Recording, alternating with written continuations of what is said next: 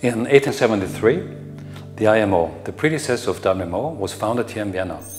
Main goal was standardizing the observation system and setting up commissions.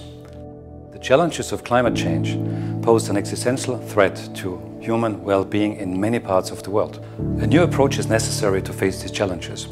A new approach to see the Earth system as a whole and to consider meteorology, hydrology as cross-cutting issues in these discussions. WMO has to change quite a bit. WMO has to see the user needs in all parts of the world and to restructure itself in a way that's appropriate to that.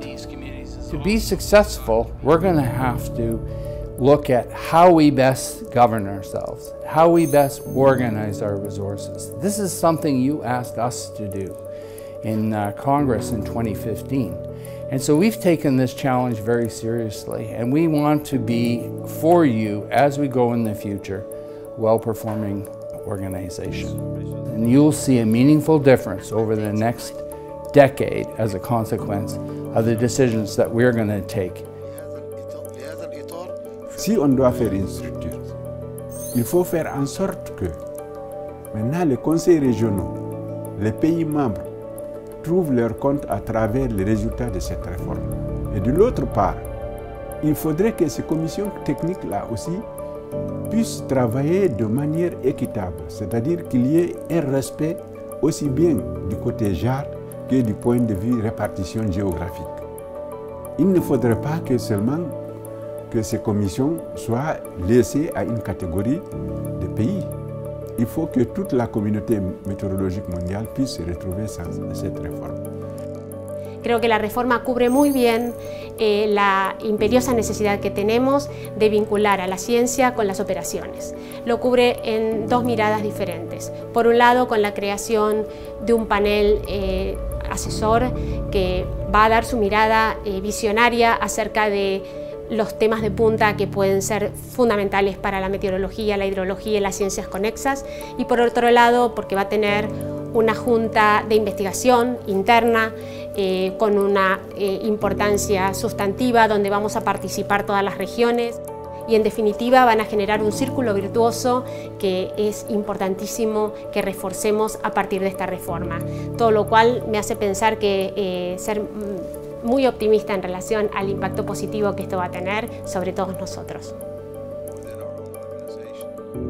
It's clear to me that advances we make as a global community will be based on a collaborative embrace of weather, water, climate, and ocean linkages. These linkages support the seamless prediction concept based on the Earth system science approach, applied across all climate, weather, and water scales.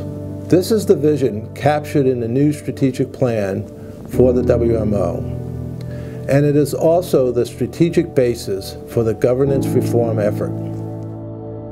من أجل أن تستمر المنظمة في القيام بدورها في ظل عالم تحصل به متغيرات طبيعية وبشرية متعددة، كان لابد لها من القيام بإصلاحات جذرية توفر لها الاستدامة وتساعدها في مواجهة تحديات وإدارة مواردها المالية.